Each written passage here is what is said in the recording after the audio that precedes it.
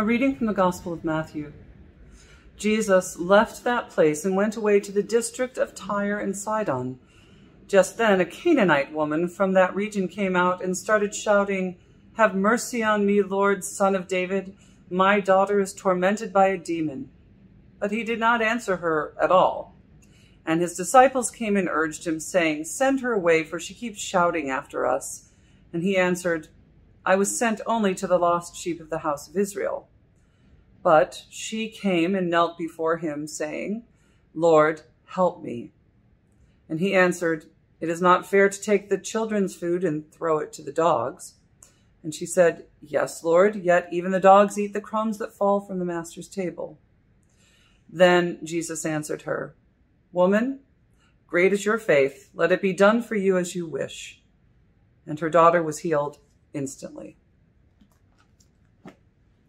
This famous story, the story of the Canaanite woman and its related story, the Syrophoenician woman, has a woman who is not supposed to be Jesus' concern because of who she is, where she comes from. She is not understood to be somebody who could reasonably make a claim on Jesus' time. And the disciples say that, and she knows it herself. And even Jesus says, I don't want to get involved in any mission creep here. I'm here to do one thing, and sorry, but you're not my concern. I don't even think he said sorry. He just said, "You're not my concern." And so we have this story in a couple of different ways, and I've heard it interpreted with a lot of emphasis on that woman. She really gave him what for, that plucky woman, and she schooled Jesus, didn't she? And that doesn't seem particularly reasonable to me, that God would need to have God's eyes opened, nor does it seem to me reasonable to think that God had one thought in mind and then suddenly, by virtue of this one exchange, has changed God's mission. I do think what might be possible is that this conversation needed to happen in front of disciples and others so that they could understand that God's mission was broader than what was more narrowly focused. But that all belongs to a longer sermon. What I want to say this morning is this. What strikes me about this story is that this woman did not allow her own self-perception of her place with Jesus or God, nor did she allow the perception of other people's opinion about whether or not she had any business addressing God or Jesus.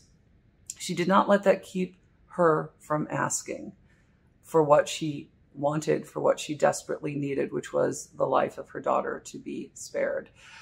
She asked anyway. And if you stop and think about it, and I may be completely wrong, and maybe I don't have the whole Bible at the tip of my fingers today, but I'm pretty sure that this action of asking is really central to so many of the stories of healing that we get in the Gospels. Maybe one of them, I mean, there's the guy who has all his friends drag him in and pull him through the roof and put him in front of Jesus. But for the most part, you've got folks who ask Jesus for what they want. You have people who are reaching out and touching the hem of his robe, as we just had a couple of days ago. You have people who come from all walks of life, and one thing they share is that they ask Jesus for what they want, for what they need. And that's your and my part in this story.